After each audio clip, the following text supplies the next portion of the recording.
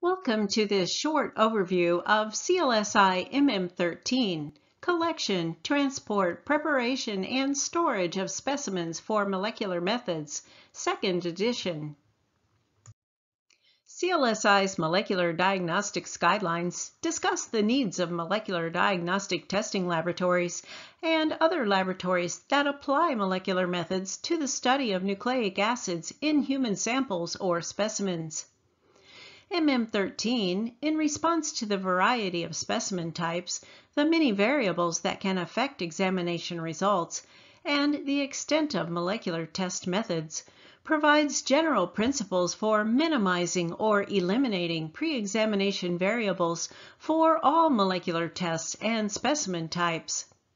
This guideline is also intended to promote standardization of the pre-examination phase of testing and increase awareness of the specimen handling factors that affect molecular examinations.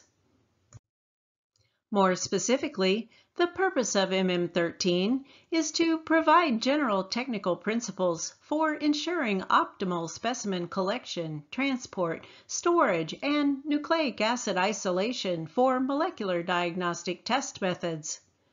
Describe specimen collection and transport devices, sample preparation methods, and optimal storage conditions, and special precautions for molecular methods. And discuss quality management system principles that should be implemented to meet regulatory and accreditation requirements.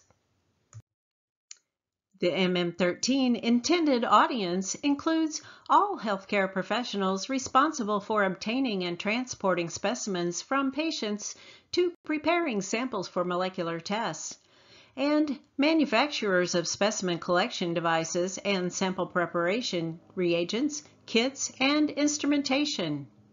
Although this guideline is intended for diagnostic testing, the principles may be applied to other areas. Since this guideline was first published in 2005, research and development in the pre-examination phase of molecular testing has advanced significantly, resulting in new or updated peer-reviewed publications, professional guidance, and international standards. Because the field continues to rapidly evolve, this guideline incorporates the mainstream advancements and best practices that are most appropriate for current clinical work. This guideline replaces the previous edition of the approved guideline, MM13-A. Several changes were made in this edition, including providing pertinent information on specimen types in the text instead of in tables, adding subchapters on enrichment, adding a subchapter on evaluating post-extraction purified nucleic acids, and revising and updating subchapters on tissue preparation and cell-free DNA isolation and purification. The expanding discipline of molecular pathology is characterized by the rapid introduction of new disease markers and detection technologies. Nucleic acid targets are isolated from a wide variety of patient specimens, and the target's quantity and quality are highly affected by specimen collection, handling, and extraction methods. The matrix of variables associated with specimen type, nucleic acid target, and compatibility of sample preparation methods with downstream test methodology is complex. Accordingly, this guideline is organized with these complexities in mind and has been designed for laboratory personnel seeking a comprehensive, easy-to-use reference for molecular specimen handling.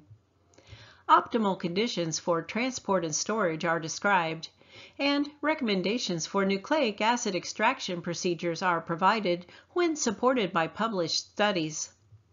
In other cases, the experience of committee members or recommendations for manufacturers of commercially available products are used. Molecular diagnostic methods can themselves be highly variable, so it is important to minimize the pre-examination variables associated with specimen collection, transport, processing, and storage. One of this guideline's goals is to advance the standardization of pre-examination methods to support the growing list of molecular diagnostic assays, with the important caveat that any of these methods should be optimized or qualified for test systems incorporated into medical diagnostic testing. Laboratories and test developers are encouraged to carefully consider pre-examination variables when designing diagnostic test systems and adapt specimen collection, transport, and storage instructions accordingly. For additional information, please see the MM13 document. CLSI appreciates your interest in our standards and guidelines and thanks you for viewing this presentation.